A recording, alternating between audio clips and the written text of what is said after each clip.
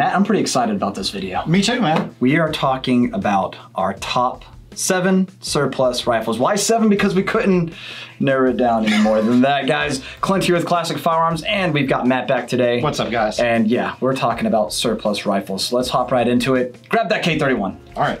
First rifle on deck, guys, K31. Now, before we even start talking about all this stuff, a lot of these rifles we're talking about, we simply don't have in stock. Why? Because, well, we just don't. We don't have them in stock. Do we have them? Yeah, high demand, whatever. I mean, low supply. Do we physically have them here? Yes. Why, you ask? Well, maybe we're going to be doing something special with them in the future. Who knows? It's not like we give away guns. Anyway, yeah, of course we do.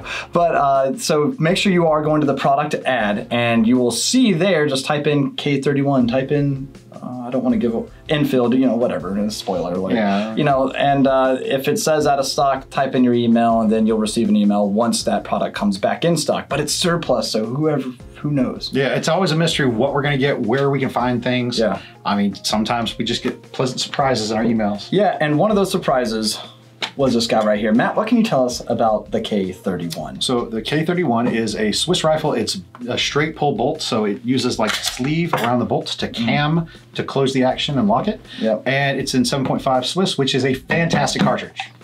Fantastic cartridge. The GP11 is one of the most inherent accurate cartridges out there. And that's probably why a lot of these have been used in competition. Like this guy actually has these competition little stickers on it, which is pretty cool. You'll notice them right up here in front of the receiver. So pretty neat. And I do want to say that a lot of these rifles that I have seen in the past when we had K31s, other 11s, things like that, there's definitely been some sort of trigger job on a lot of these. This guy here, look at this, guys. I wonder if I can make this show up as well as I can.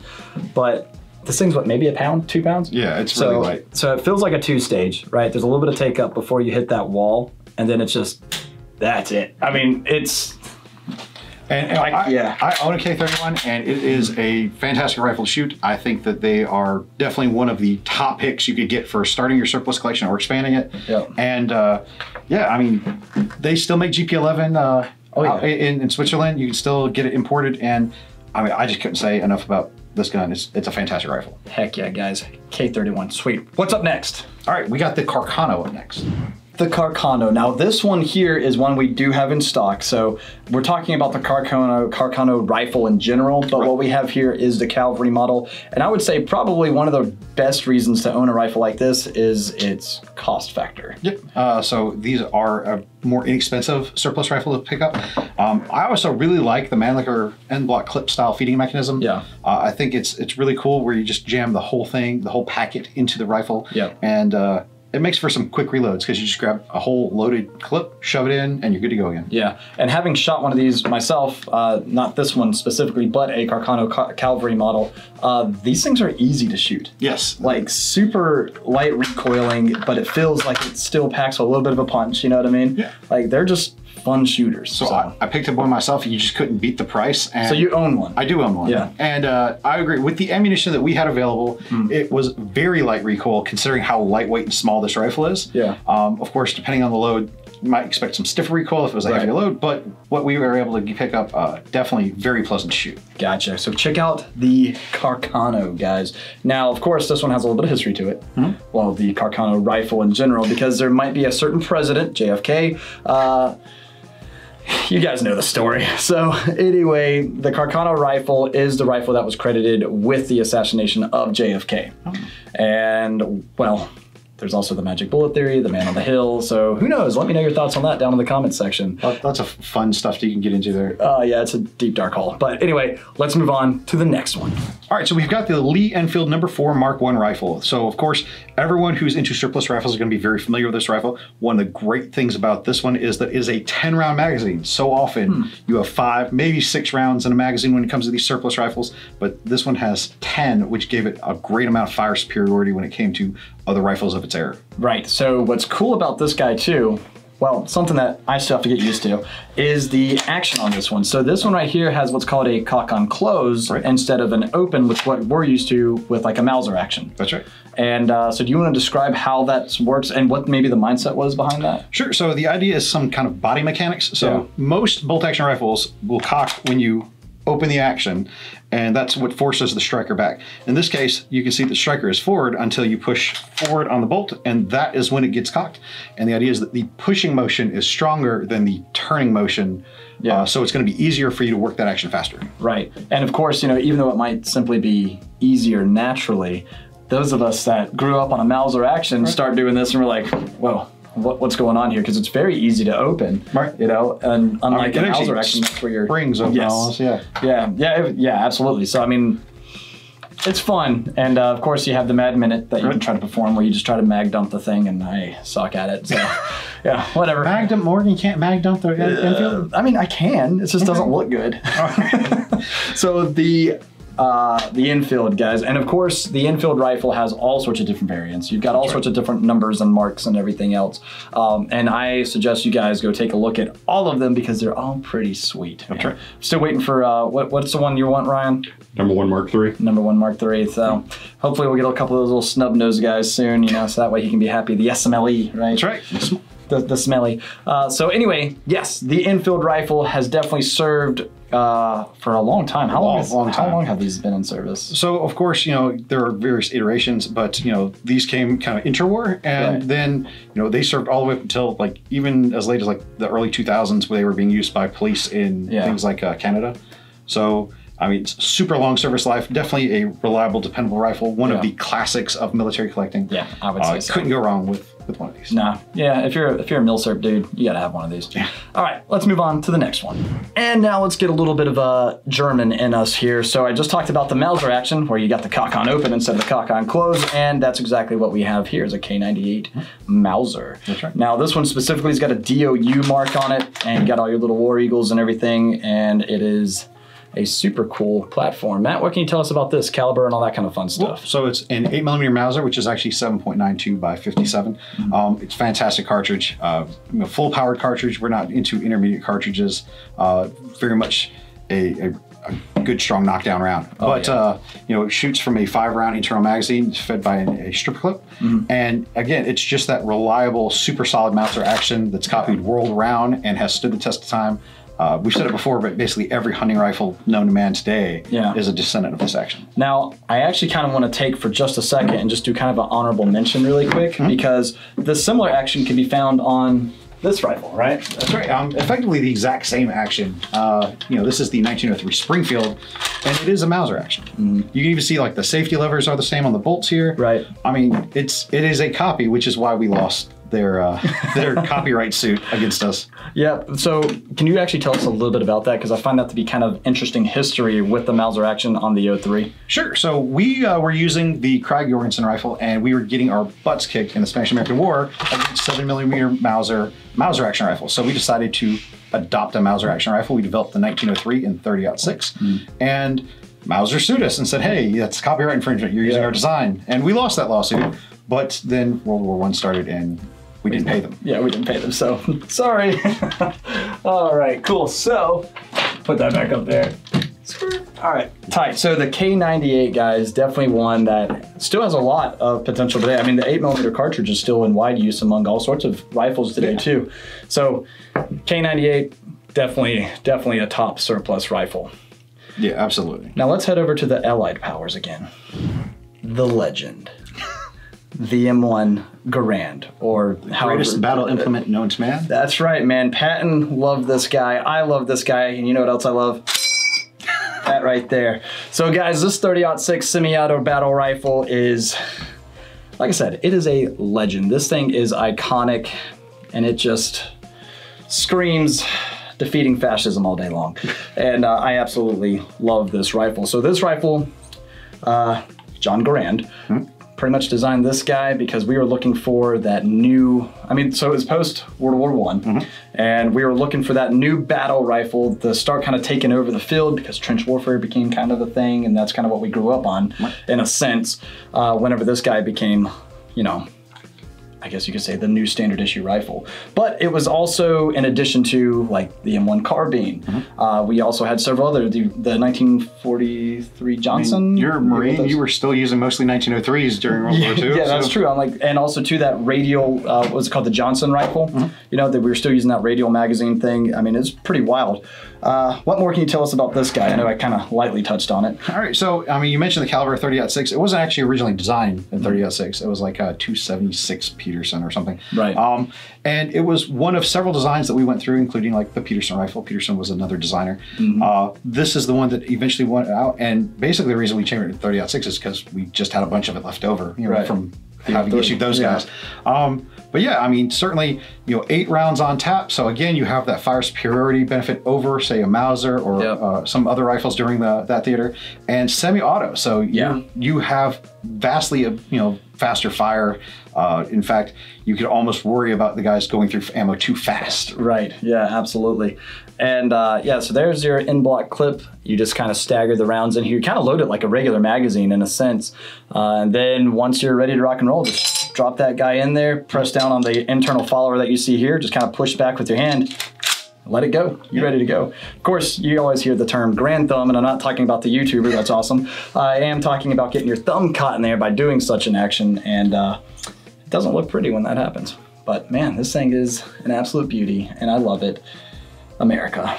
And back to Europe, we've got a Moss.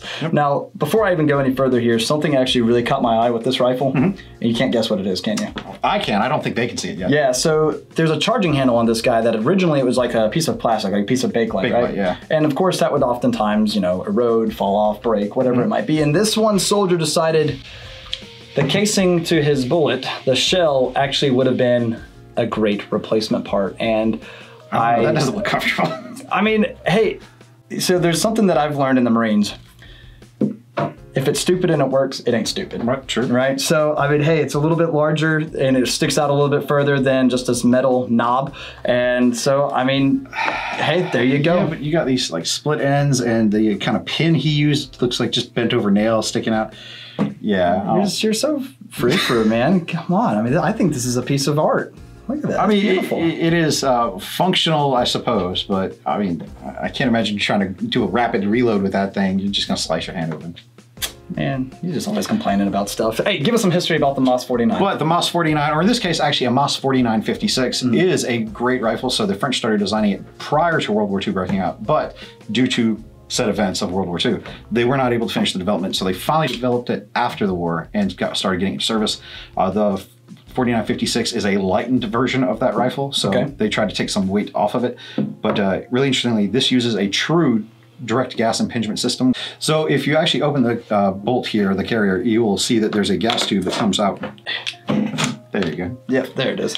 Comes out right here and actually goes directly into the bolt carrier. So there's no, it's not even like an AR where it kind of turns the bolt head like a piston or something. It pushes that bolt carrier directly back in order to pick up the bolt and pull it back. Nice, so a true direct impingement. A lot of people will say, you know, I have seen the comments before, ARs aren't direct impingement. And I'm like, they are, but I see where you're coming from, but they are. So there's that. But anyway, the Moss 49, pretty cool rifle. And also too, it's a magazine with a clip. It's not clip fed by any means, but it does have a magazine with literally a clip on it, and that's its retaining system. Well, so I love that design actually. It's so simple but effective. Like and it works. Yeah. So pretty cool stuff. Let's go ahead and bring us to our next one. Oh, now what we have here is a Mosin Nagant, right? That's right. We couldn't do a video on classic surplus rifles without mentioning a Mosin Nagant. Right. But this isn't your typical 9130. This is a Mosin Nagant perfected. Yeah, I would say that's a good way to put it. So, you know, the Finns were looking for a new rifle, and they settled on the Mosin Nagant Action because they had a pretty close relationship with Russia due to geographical location and all. So all of the receivers on the Finnish Mosins are made in Russia. They're purchased from Russia. But they completed the rifles, they built their own barrels, they finished out the stocks all by themselves. And what you have is probably the epitome of what's possible with that Mosin Nagant action. Yeah, so this thing is absolutely gorgeous. This is the M39 steel chambered in 7.62 by 54R, of course, which is a great cartridge. And They're beautiful. I mean, like, so first off, there's a couple of things you can tell in the difference of like a Mosin Nagant. So the stock to begin with, the stock is much beefier. You don't have the exposed cleaning rod. The cleaning rod is actually captured, which is kind of nice and completely enclosed, except for just the tip. And everything about it, like I said, everything about it is just beautiful. They beefined everything up, including the barrel. I think these are far more accurate rifles. Absolutely. Yeah, and I've seen these used in competitions even before, which I think is really cool. And again, guys, these things, and the way they kind of combine the stock. Can you show them? Yeah. So the stocks are joint here with a variety of kind of fingers. So being that these are more rounded, so this is more like a pre-war stock, they got much more angular, square cut as you went through the war. But yeah, so this is a two-part stock here. Yeah, and I do want to see if you guys can pick that up, because I think, I mean, I think it's just, again, gorgeous. I think it's beautiful how it's done, but also just like super neat how they kind of just combined them like that. So, you know, you said because it's more rounded in these fingers, again, it's probably a little difficult to pick up on camera, but you can see there's one of those fingers there that's rounded. That was a indication that it was a earlier stock. Correct. Yeah, pretty neat. If we flip it around, you can see the receiver marking. So this one is made by Seiko, and you can see actually where they ground off the Russian Imperial Eagle. Yeah. So, you know, like I said, all of the receivers were made in Russia, and when they assemble these, the barrels are actually free floated. So inside of the stock, makes it for a very accurate rifle. And, you know, there's that kind of legacy of marksmanship. You know, you hear about things like Sima Hayek. And the White Death. Yeah, so Sima Hayek is also the guy that got shot in the jaw, right? He did. He's a real bad mother trucker. So. Yeah, so check him out, by the way, guys, because you're talking about snipers that didn't utilize optics or anything like that. Right. He said iron sights were the way to go. Yeah, I mean, because, well, he didn't have to rely on anything failing him at that point, right? Especially, it's not like, you know, the weather in Finland's ideal, right? I mean, you're talking about heavy snow and everything else, and this guy was able to use his environment around him to conceal himself. I mean, he's literally attacking like divisions of, you know, Germans and everything else coming through and winning by himself. It's like, what? So one of the other things he said I thought was interesting was like, why would you shoot someone from 100 yards when you could shoot them from 300 yards? Yeah, like, dude, it's incredible, man. So yeah, what he did with this rifle is just pretty sweet, all right? So I think we're gonna leave it off there. Matt, if you had to choose any of these at your favorite, what would it be? So, you know I'm a big Tommy gun guy. Yeah. So I really love the M39, but... All right, so your choice is the K31. K31. I gotcha. Well, I'm a proud American, obviously, and my bet's gonna go with this guy right here. Yeah. Like I said, the legend, the M1 Garand, the Ping, the N-Block clip, the 30-06. Yeah, Bay. Anyway, closing out this video, guys, we're also gonna talk about another legendary rifle, and that's our current giveaway.